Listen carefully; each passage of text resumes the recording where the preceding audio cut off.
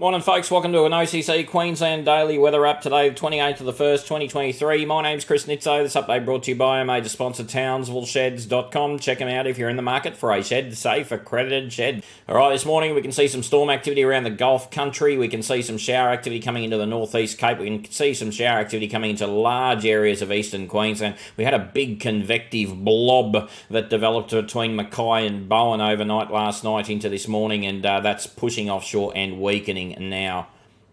Rainfall in the 24 hours till 9 o'clock this morning, thanks to the Bureau of Meteorology, shows that big convective blob and the amount of rain that fell out of that big convective blob. I like those words. O'Connell, 124 millimetres, and I can't even say that word, 115 millimetres, and Lower Gregory Alert, 104 millimetres. But all the way through from Bowen, all the way down to Mackay, we saw some big falls of rain from that blob. Further southwards, Camilla, 165 millimetres. That's an incredible amount of rainfall.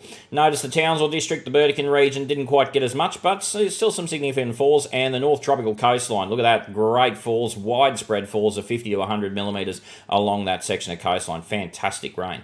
Those coastal showers across the northeast coast at the moment are going to spread inland, and we're going to see widespread convective development across the northern interior with possible moderate to heavy falls across that northern interior. Northwest Queensland should also see widespread showers and thunderstorms. We're also expecting to see some showers and storms across the Cape York Peninsula region. A couple of little sneaky convective cells down here around southeast Queensland are possible too. We've got some pretty cold upper level air this morning into around about early to mid-afternoon, and so that could help to assist some convective development down there. But the primary focus of convection and convergence is all through the northeast, the northern interior, and the northwest. Man, oh man, there's going to be some nice falls coming out of there. But remember, patchy. It's not a widespread rain event. It's a widespread shower and storm event. And showers and storms by nature are quite patchy things.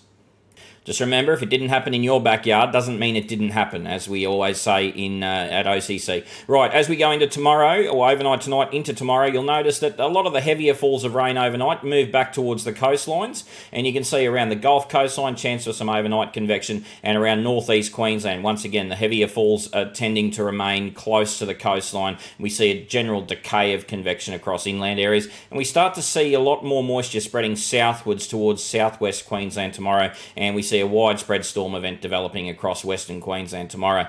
In the morning tomorrow, we can see widespread shower activity around that Cairns to Townsville coastline, starting to move further north of Townsville tomorrow though. Rainfall between now and when we speak again tomorrow, we can see significant rainfall, particularly in this area between Townsville and the Daintree to the north of Cairns. So that wet tropics coastline seeing a large amount of rain over the next 24 to 36 hours. We're also seeing rainfall across that Mackay to Townsville coastline, but we will start to see that progressively shift northwards. Lots of potential for showers and thunderstorms, and I suspect that the falls that could fall out of those are going to be heavier than what the model's suggesting here, but I also suspect that they're going to be patchier than what the model's suggesting here. I don't expect to see a widespread blanket of 20, 30 millimetres plus. I expect to see a lot more patchy rain, but I also expect to see heavier falls than what you're seeing on your screen here. And we can see towards the morning hours, we're starting to bring that moisture southwards into southwest Queensland. A couple of little sneaky showers and isolated thunderstorms possible around southeast Queensland today, less likely tomorrow. And the Cape doing Cape things.